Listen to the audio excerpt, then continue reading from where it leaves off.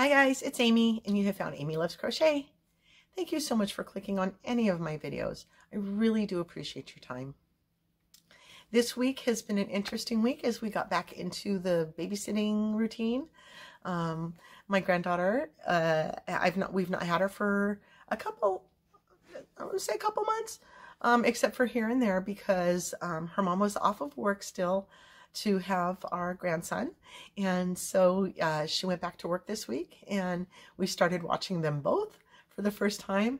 My kids were 6.5 years apart, so to have two littles at the same time is going to be interesting, but we're 2 days in and doing all right so far. So okay, so I do have one finished project to share with you and it's kind of one of those, again, where you go, nailed it. Did you really?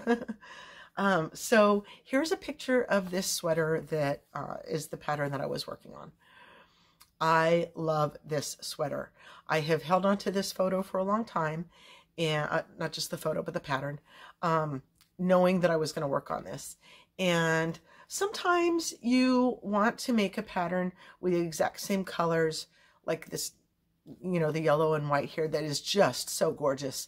But sometimes you don't want to copycat. So that's kind of always something that I'm deciding on when I'm making a project is, do I have a similar yarn so that I know that it'll come out looking similar, or am I just going off of the fibers that she's using or they're using or whatever. And so mine's going to look different because of the colors, or they striped and I didn't stripe at all, or I changed up the amount of stripes, which you'll see. So making something look sort of random is one way of going about things, but then being very symmetrical is another way that my brain works.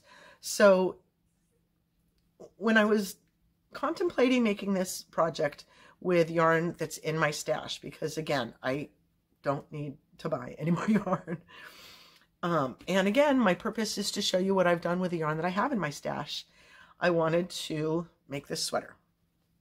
However, the only colors that I thought I kind of had look like Gryffindor colors.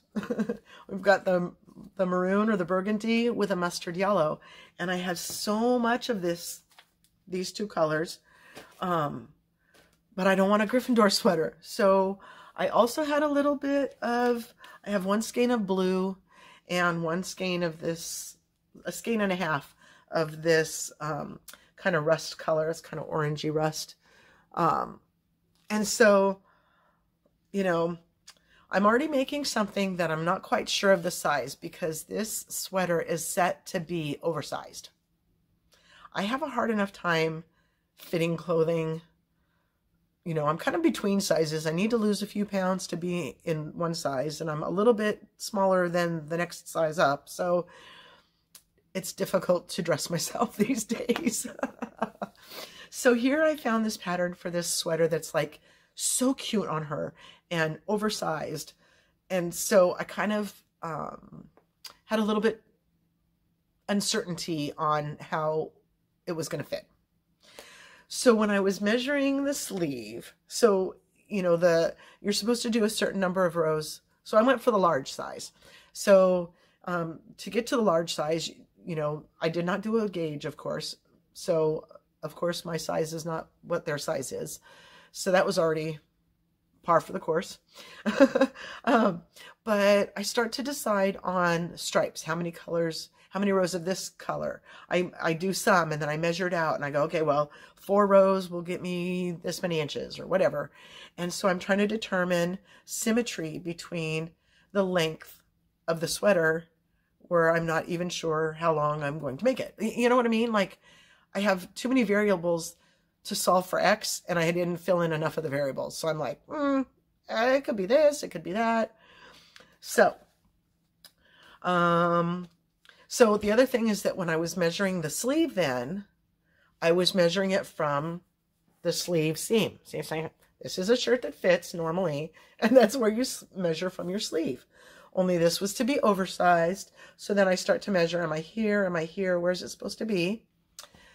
But then I realize when I put you make the body of the sweater first, And so the sleeve comes down because it's oversized. So now I'm already off of my measurement by this much.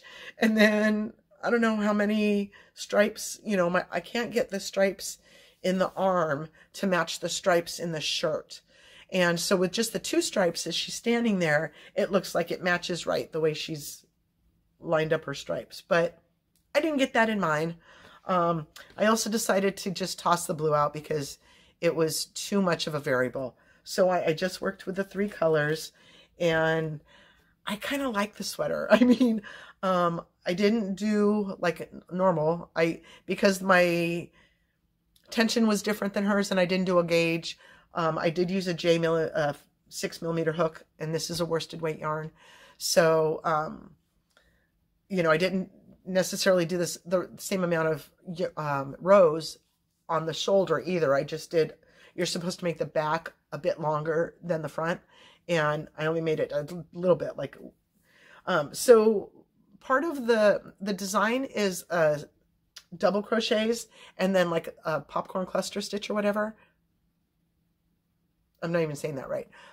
Like you were supposed to do 2 rows less, and I counted the double crochet and that popcorn thing as a row.